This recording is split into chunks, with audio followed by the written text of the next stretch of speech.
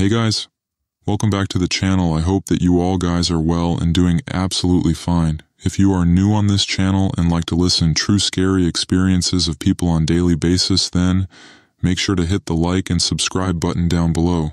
So by not taking much time, let's just start with the stories.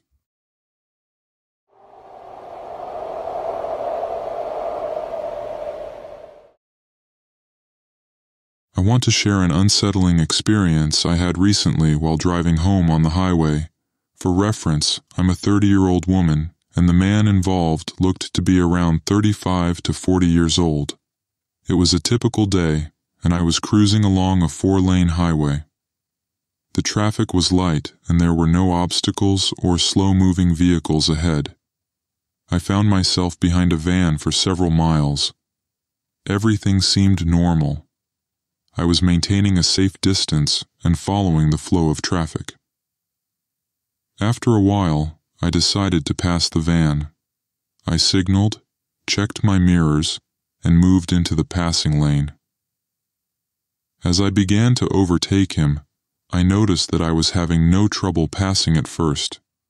But just as I was about to pull ahead completely, the driver of the van suddenly accelerated.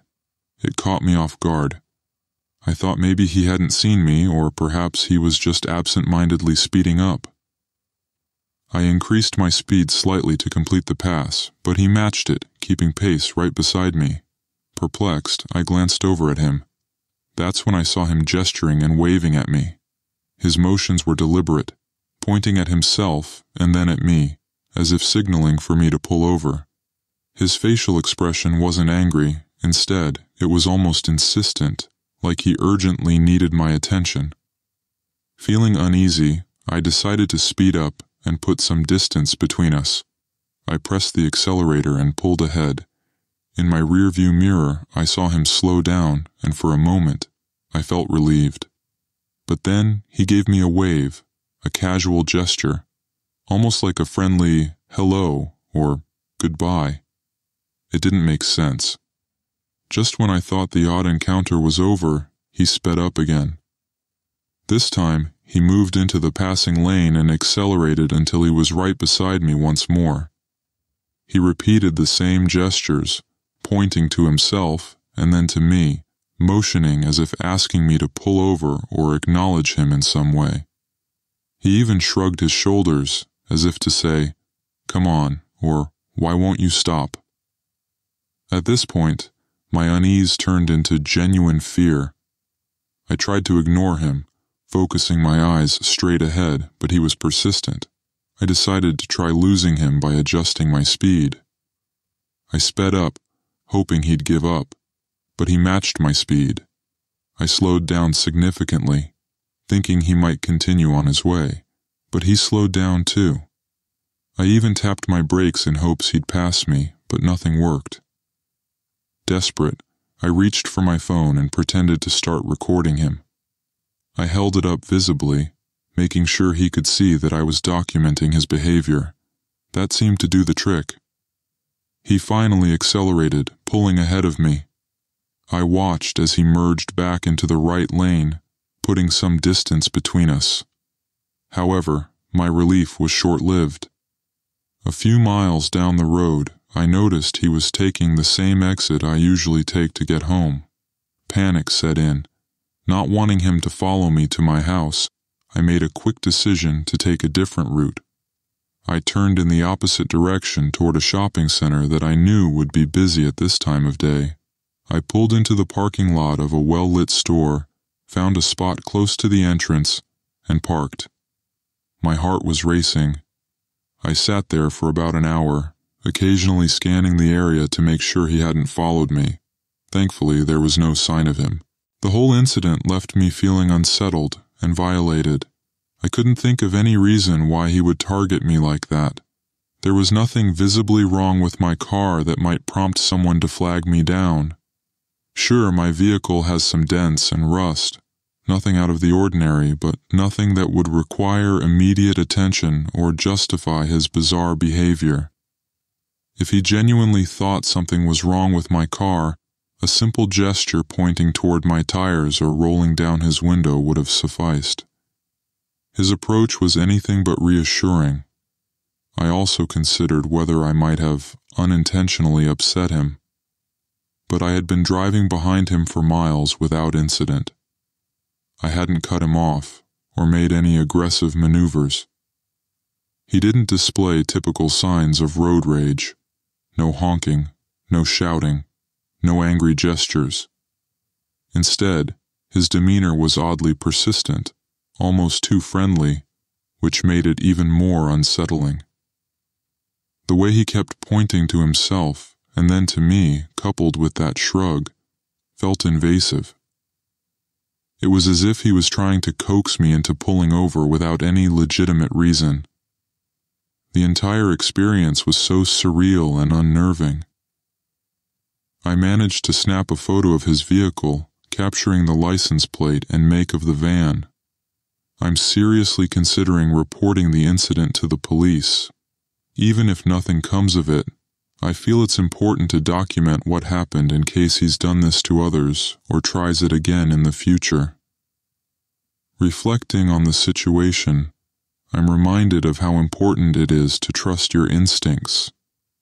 Something about his behavior felt off from the start, and I'm glad I listened to that inner voice telling me to be cautious. It's frightening to think about what might have happened if I had pulled over or led him to my home. I'm sharing this experience not only to process what happened, but also to caution others. If you ever find yourself in a similar situation, prioritize your safety. Don't hesitate to seek out populated areas or contact authorities if you feel threatened. It's always better to be safe than sorry.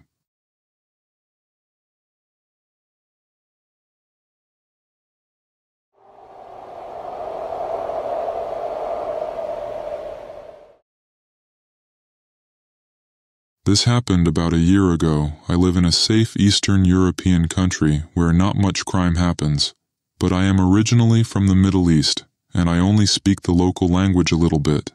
Me and my girlfriend, who is local, and another friend of ours from England, who is just a tourist, we decided to go for a picnic during the weekday to the one famous park. This park is a famous destination for picnics, but weekdays in the mornings, it was mostly empty beside the main area where people do some BBQs and some food carts are there for ice cream and snacks, etc. After we hang out in the park, we decided to go, and our friend from UK saw some of the items on food carts, and she was interested since it's a new culture to her and my girlfriend. And she started talk about what are these food, and I was trying to find some coins, since clerk is not accepting cards, and I mostly pay with card. We spend about 10 minutes like this.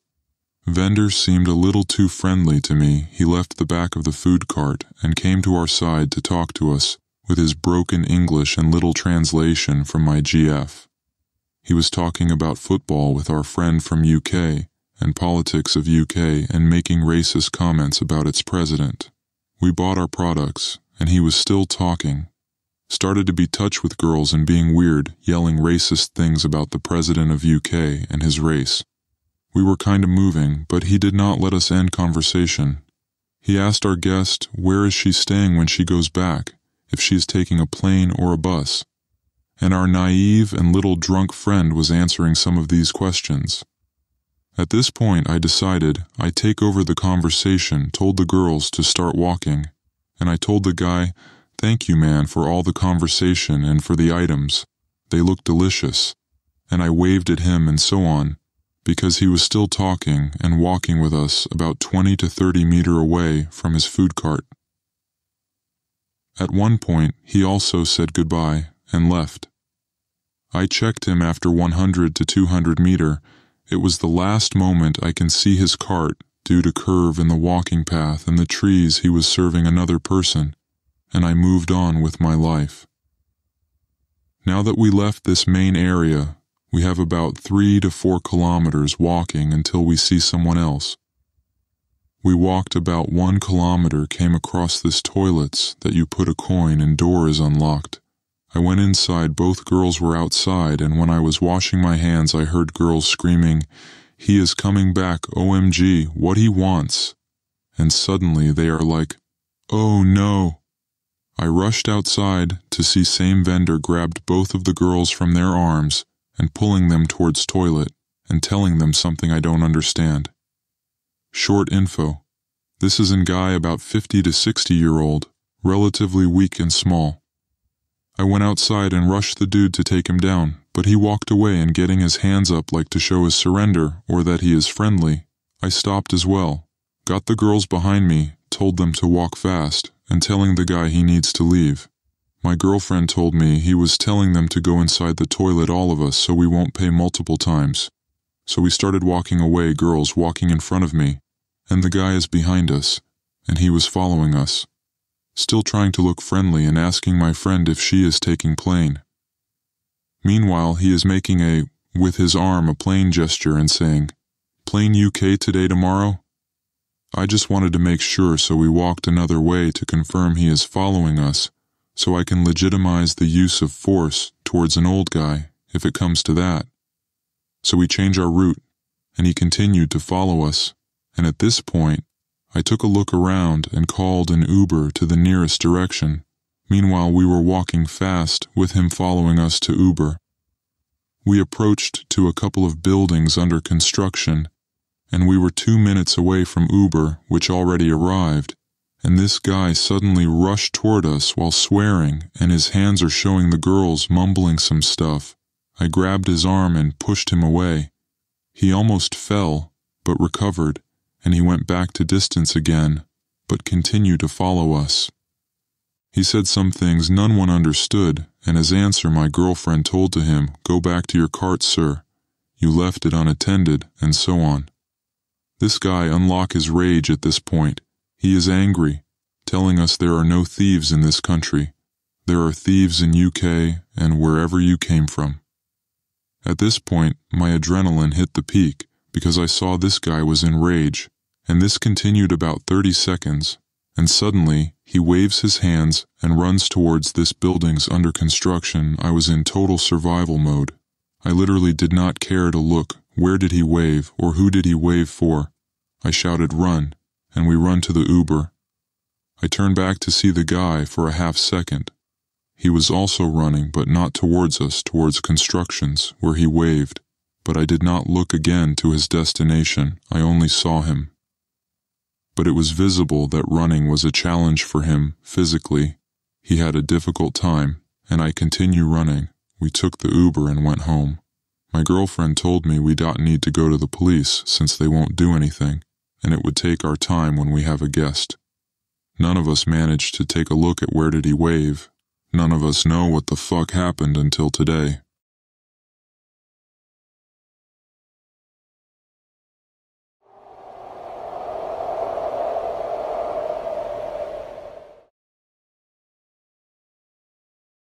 I'd like to talk about a kid I'll refer to as Cal.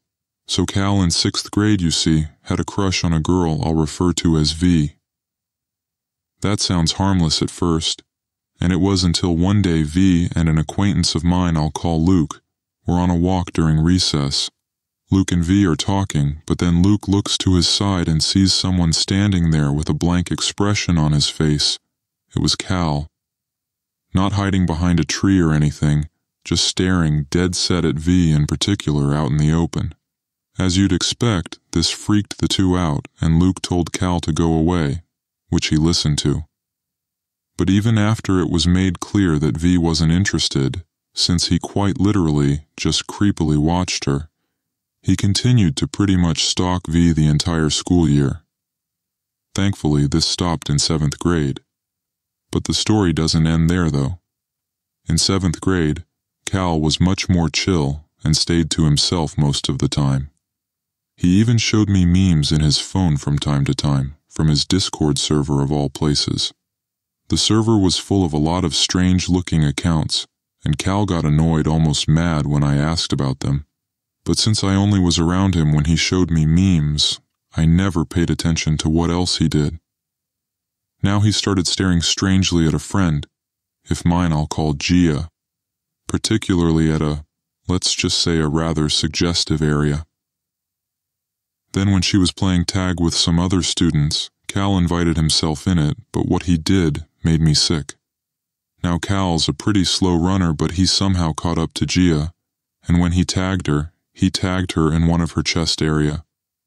Although Gia brushed it off as an accident, he did it in the same spot a second time. Now it was crystal clear what his intentions were. It truly makes me sick that he saw her playing tag as an opportunity to literally sexually harass her. And Cal never got physical like that with V, however I suspect that he hates Gia. As one day, Gia did something that made Cal really mad. I think she knocked his lunch off a table on accident or something like that. At least that's what Gia told me. And temporarily he told Gia to go away whenever she got even remotely close to him. And when she did, Cal started hissing at her, almost like a cat. It was really weird, but this stopped in just a few weeks or so. Fortunately though, that's all he's done, which I'm glad for, though I still see him around, of course, and he only hangs out in 3 places. Those being a bench he sits at all recess, the table he sits alone at during lunch, and he goes into the bathroom for up to 15 minutes. I have no idea what he could possibly be doing in there for that long, and I don't think I want to know. I can't believe I used to hang out with this kid. It's truly disturbing that someone who seems so humble can be a completely different person without your knowledge. I'm just glad he stays out to himself now, and knows better than to show his face around us again.